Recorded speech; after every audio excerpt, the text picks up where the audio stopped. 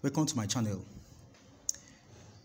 In today's question, we are asked to find the value of x if 9 combination x is equal to 4 bracket 7 combination x minus 1. This is a very interesting question. But before we proceed, let us remind ourselves that if we have n combination x, it is n factorial over n minus x factorial x factorial. But n factorial rather is equal to n times n minus 1 times n minus 2, like that, until we get to 0 factorial. So let us now apply this in the question. First, 9 combination x is 9 factorial over 9 minus x factorial and 7 combination x minus 1 will now be 7 factorial over 7 minus x minus 1 factorial x minus 1 factorial. So we will now equate this side and this side. But first, let's multiply this one by 4. That is 4 brackets 7 factorial over 7 minus x plus 1 factorial, because I'm opening this inner bracket, all over x minus 1 factorial. So I can now equate this part of the equation to that part of the equation. It becomes 9 factorial over 9 minus x factorial is equal to 4 brackets 7 factorial over 7 plus 1 is 8. So we have 8 minus x factorial x minus 1 factorial. Let's close that bracket.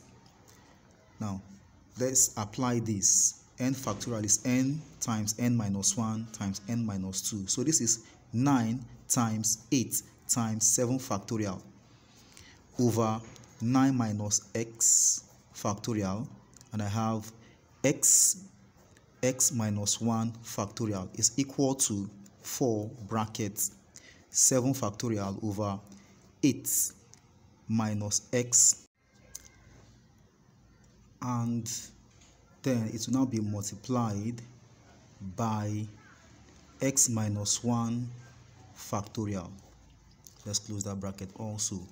So this 7 factorial here will cut this 7 factorial here, and this x minus 1 factorial will cut this x minus 1 factorial.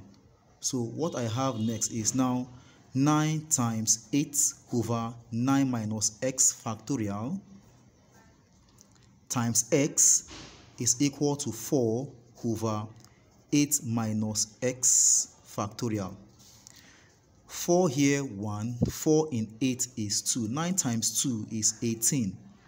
18 over 9 minus x factorial becomes, if we expand it, it is now 9 minus x times 8 minus x factorial equals to 1 over 8 minus x factorial.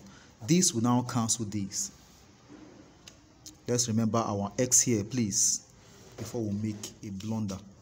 Now, what remains is 18 over 9 minus x times x is equal to 1 over 1.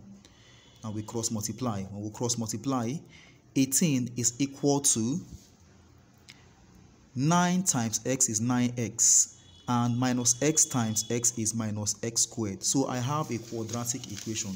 If I now rearrange the quadratic equation, I have x squared minus 9x plus 18 is equal to 0.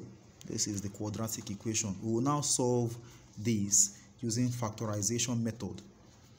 So the sum is minus 9x and the product is 18x squared. This is the sum and this is the product.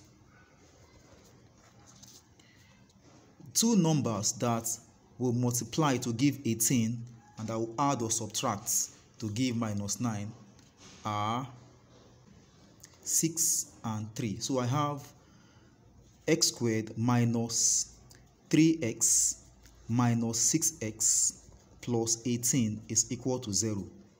I will now group.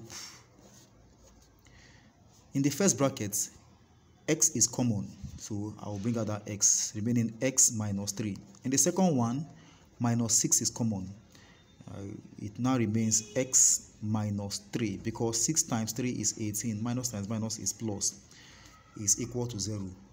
So these two brackets are the same. I will take one, x minus 3, and these other ones will now be put in a bracket, x minus 6 is equal to 0. So x minus 3 is 0, or x minus 6 is 0. Now x minus 3 becomes, or x minus 3 equals to 0 will now be x is equal to 3, or x is equal to 6. Please like this video, share and subscribe.